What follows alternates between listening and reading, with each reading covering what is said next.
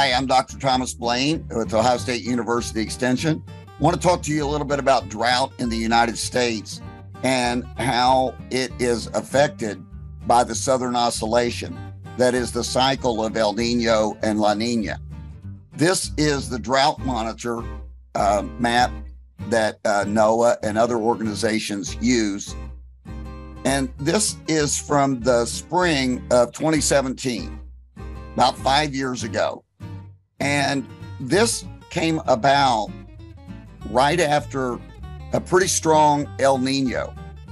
One of the strongest El Ninos that we've had was in 2015 and into 2016. And in the aftermath of that El Nino, we didn't have a drought problem in the United States. And that is for a couple of reasons, but one is the southern U.S. is typically more prone to drought than the rest of the country.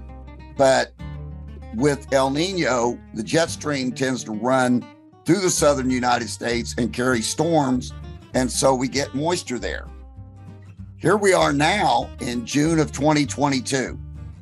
And as you can see, the drought is really horrible in the Southwest. And that's because for most of the past 6 or 7 years and all of the past 2.5 years, we've been in a La Nina pattern. La Nina tends to cause the jet stream to rise way up over southwestern Canada and then dive down in the eastern part of the United States. So it brings us moisture, but it leaves the Southwest out. And as you can see, the Southwest is really struggling now with drought. From Texas, New Mexico, Nevada's really hurting. Much of California's hurting.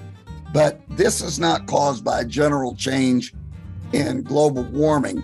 This is caused more by the temporary phenomenon of a very strong La Nina.